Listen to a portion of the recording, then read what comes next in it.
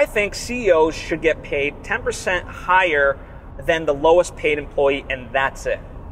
Now, I can already feel a lot of you ready to comment and say that's unrealistic, that'll never happen, that type of thing. And, you know, there's essentially both sides to this opposition. Number one, you know, the sort of capitalist viewpoint that CEOs deserve their pay, right? And they deserve to be compensated for their worth and stuff like that. And on the other side, that it's highly unrealistic that this would ever happen. Like, it's a great idea, but it would never happen. And I want to pose to you this, that sure, it may not happen across the board and it may not be like a law that can be implemented, but there are companies that we can point to in a number of ways that are trying to do things differently, that are counterproductive or counterintuitive rather to, you know, what the norms are, because they want to do it better and have a better experience for people, right?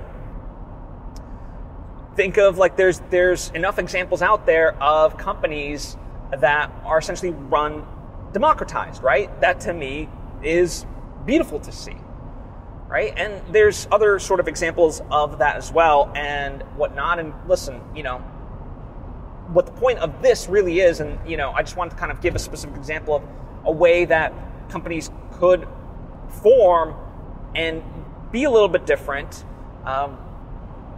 you know, but I'm not saying ultimately that is the one example that it has to be. But I just think, you know, in that same way, I think sort of going off the Gandhi quote of being the change we wish to see within a society, that's what this is all about, really. That's the core of the message that I'm trying to say, is if you are starting a business, things like that, the conventional norms of our capitalist society, you know, they don't have to apply to you. Like, just because, quote unquote, it has worked in the past doesn't mean that's the only path forward. And again, in many ways we can argue, well, how well does it work when at the end of the day, you know, society, there's a growing wealth inequality level, right? So I think this is one creative way to counteract that and have that. Now, the reason I say, you know, the 10% and stuff like that, because let's really examine it, right? So CEO pay, right? We think like, oh, you know, people need to be incentivized to help the company and grow the company and so forth. Well, the problem with, as it's structured to me at the moment, it's on a very individualistic level. Like, they're going to make the company do good for themselves, right? Whereas if their pay is dependent on their lowest paid employees and stuff like that, well, that means they have to grow the company bigger so that way there's more revenue and everyone's pay can increase, because if their pay increases, meaning the employees, that means the CEO's pay can also increase, right? The higher that threshold goes, then, you know, the more the CEO's being paid. But it's one of those, you know, the all ships rise as the tide rises, right? That's really what this is all about.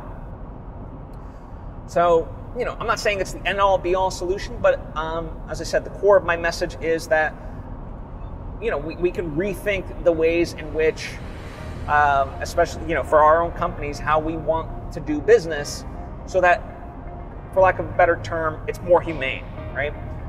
And what I would love to see in the comments actually is, what are other suggestions that you might have to allow for companies, like what ideas within companies that can foster more of a communal sense, more of a win-win mentality, rather than, you know, just an individualistic one. So I'd love that, and I think we've come up with a really cool collective list.